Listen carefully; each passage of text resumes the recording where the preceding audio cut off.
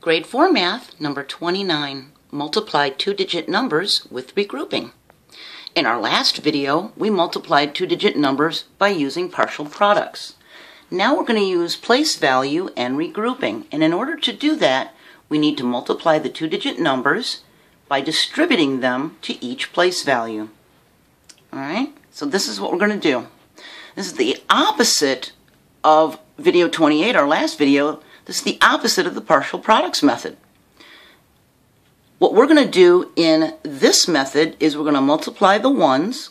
3 times 4 is 12, and we're going to carry over the 1 and put the 2 down. Now we're going to multiply the ones to the tens over here.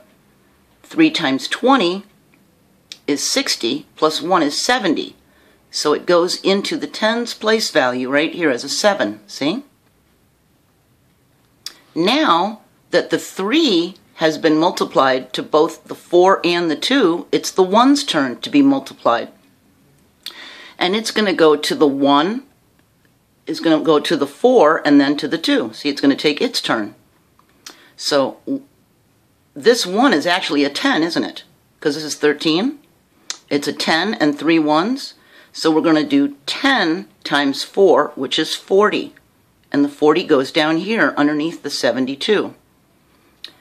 Then we're going to do the 1 times the 2, which is actually a 10 times a 20, isn't it? Because it's in the tens place value. 1 times 2 is 2. Keep in mind it's actually 10 times 20, and it's going to go into the hundreds place value because 10 times 20 is 200.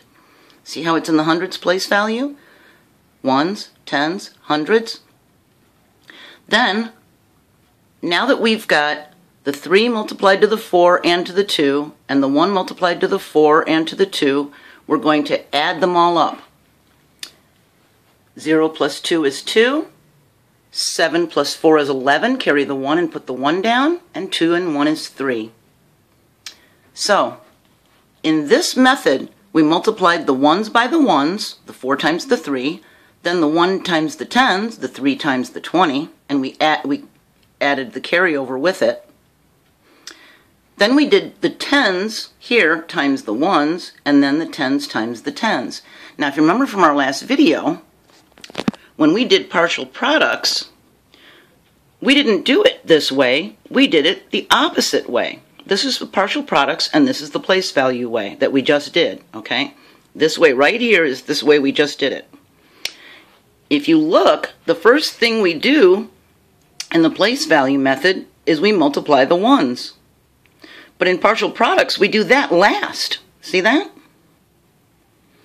And in the place value method, we multiply the 1s to the 10s going this way.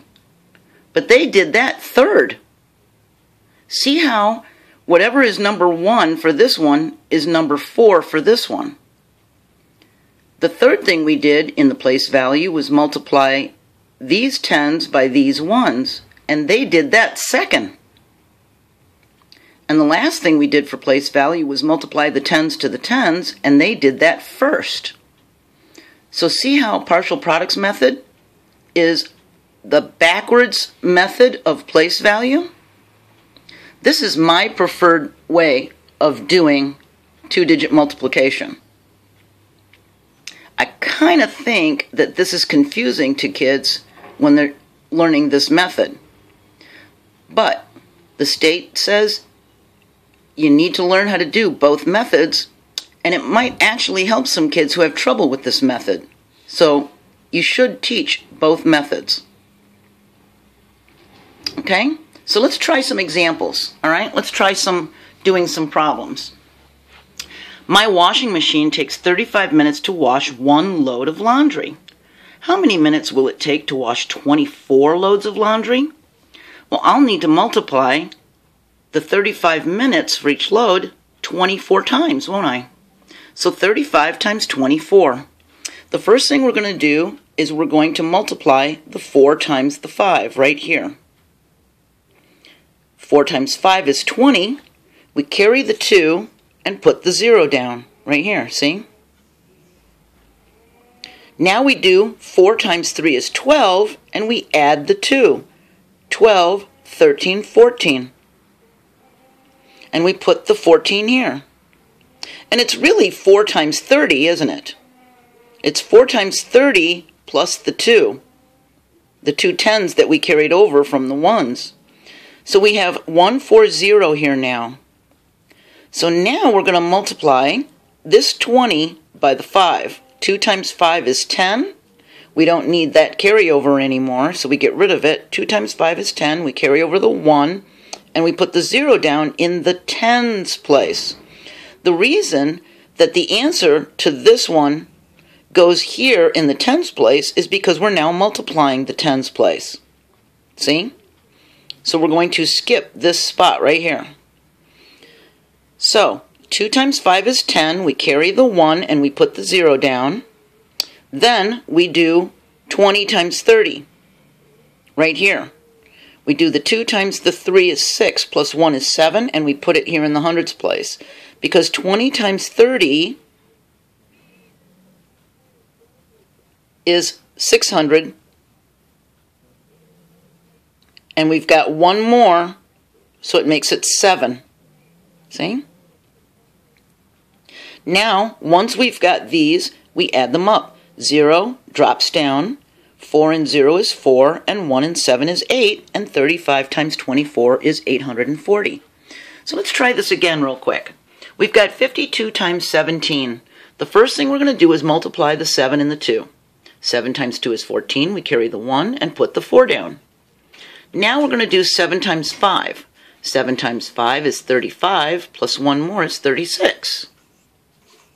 Now remember, now that we're multiplying this 10 space, we did the 7 going to both of them. Now that it's the 1's turn, we ignore this spot right here. See? We're going to immediately go to the 10 space because we're multiplying 10s. Now because this was the carryover from doing the 7, we have to get rid of it, otherwise it could confuse us. 1 times 2 is 2. We put the answer here. And 1 times 5 is 5. Now, what would have happened if I had left that carryover up there when we did the 1 times 5? We might have added it and gotten the wrong number. So it's real important when you do the carryover that you get rid of it or scratch it out before you do the next place value, okay? 4 plus nothing drops down to 4. 6 and 2 is 8, and 3 and 5 is 8, and 52 times 17 is 844. Let's try one more time and we'll do it with money, okay? Let's see what we've got here. Now remember, when we multiply money, we're going to want to have this dollar sign at the end, okay? So the first thing we do is we multiply 1 times 3, which is 3. And now we're going to multiply 1 times 6, which is 6. Now we're going to multiply the 3 times 3, and because we're in the tens place, the answer is going to go in the tens place. And then 3 times 6 is 18. It's going to go next to it here. Okay? We're going to add this up. We're going to get 3. 9 and 6 is 15. Carry the 1. Put the 5 down. 8 plus 1 is 9. And we drop down our 1. Okay? Let's be careful of this. We can't put that there, can we? We're doing money. So, we have a dollar sign. All right? $63 31 times is $1,953. Okay? There's a little hidden cents thing that they're not showing. See that? There normally would be a .00, but they're not showing that. Okay? It's just $63. So there's no decimal points in this problem. So the first thing we do is multiply the 1s, then the 1s by the 10s, then the 10s by the 1s, and then the 10s by the 10s. I know this seems confusing, but this is the difference between the two methods. This one starts on the inside and ends on the inside. This one starts on the outside and ends on the outside. You see that difference? This one makes a V. This one makes an upside down V. Do you see how that's happening? So, that is the difference between place value regrouping multiplication and partial products multiplication. But this is my preferred method, the place value regrouping method. Kind of old school.